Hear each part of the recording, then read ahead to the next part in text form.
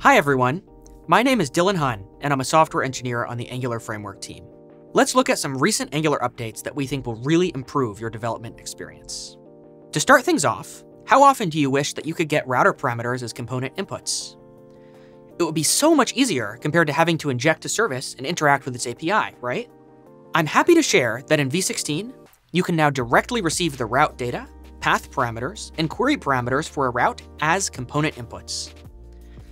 Another small quality of life improvement that we introduced in v16 is self-closing tags. These allow you to do less typing by skipping the closing tag of your custom elements in templates.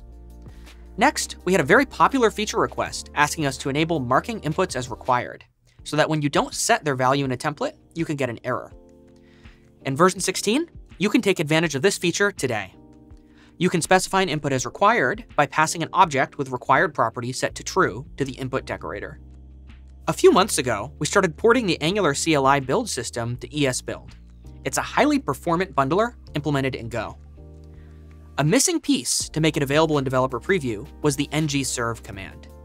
And in v16, we implemented a development server based on Vite. With this change, we're happy to announce that the ESBuild-based builder enters developer preview. We also worked on improving your experience in your text editor or IDE. The Angular language service now supports automatically importing components and pipes, both ng-module and standalone. The last feature that I want to tell you about today is the content security policy improvement we made for inline styles.